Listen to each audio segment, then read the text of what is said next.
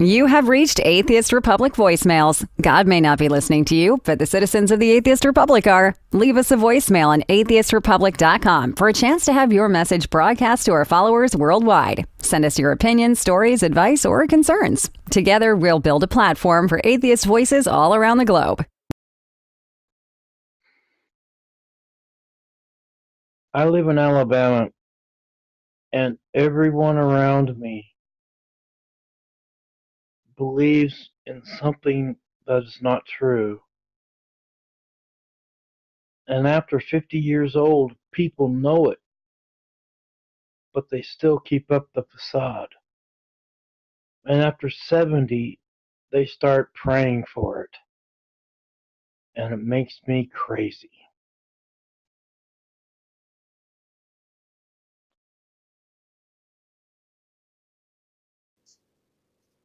Greetings, my atheist brothers and sisters around the world.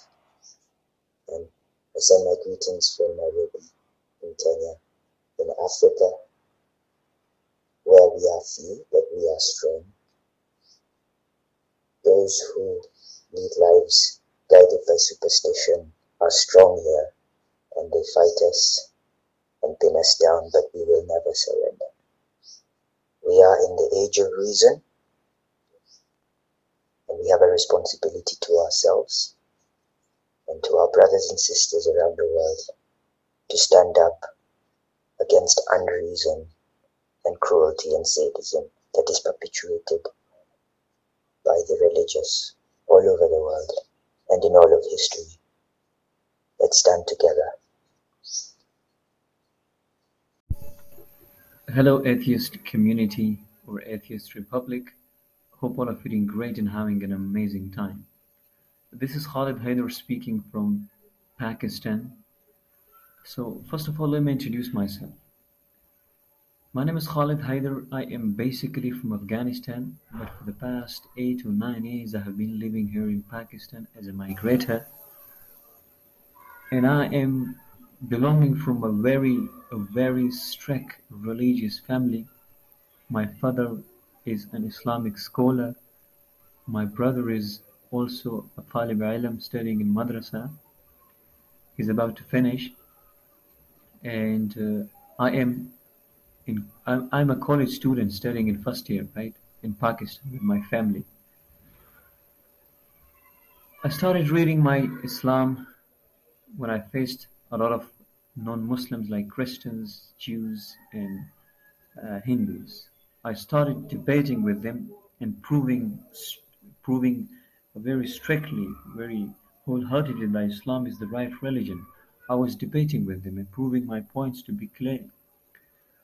But later on, I decided to study my own religion because I knew that I don't understand it, because I finished reading Quran like more than 10 times, but I don't know the meaning, the exact meaning. So I started reading Quran with translation. When I read the whole Quran with translation, I found a lot of contradictions, a lot of violations, a lot of barbaric actions, barbaric revelations. I found a lot of dishonest and immorality in Quran, right? After that, I collected all those points with me in my copy.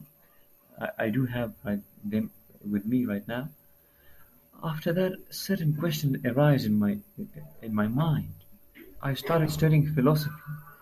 I remember when I was in ninth standard, I bought some books of philosophy, like book by Stephen Hawking, uh, big brief answers to the big question, something like that, and another book by Will Durant, which is The Pleasure of Philosophy, and I started reading them. When I was buying those books, many people were suggesting me not to buy those philosophical books because they will affect my aqidah, they will affect my belief, and it will affect me, it will take me far from Islam. Then I put a question right there in my mind: why these people are not allowing me to study philosophy? If Islam is absolutely the right religion, then why would I get somewhere else? Huh? Why would I get somewhere else from the truth? I started reading philosophy, and a lot of questions arise in my mind. Like, first question is about the free will, the coexistence of free will and determinism in Islam, right? Like, in Islam, we believe that, Muslims believe that if a baby is in his or her embryonic stages, God determines for him or her his whole life, what he or she is going to do, right? So my question arises in my mind, so what is the fault of non-believers here? For example, if I'm a non-believer and I'm in my embryonic stages in my abdomen of my mother, then someone is coming here and writing that I'm going to hell. I'm going to burn in the hell forever. What is my fault here? Where is my free will? Everything that is happening in my life is because God wants that. God knows what I'm going to do. God determines that. So where is my fault? Why would God, someone peaceful and kind, God wants someone to burn in hell? How is that justice? After that, I observe a lot of evil in my communities, a lot of children, small children being raped, small children being killed barbarically, small children with their head cut off out of their neck, a lot of barbaric actions, a lot of injustice.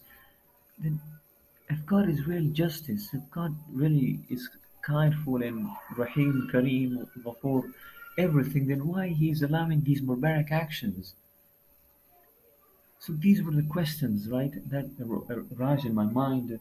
After that, I started studying the history of Mecca, and I found it really astounding. I was really stunned when I... Please consider supporting us by sharing the podcast with your fellow heathens or donating by going to atheistrepublic.com and clicking on support. Subscribe to Atheist Republic voicemails on iTunes, Stitcher, or your favorite podcast app. And please leave us a review.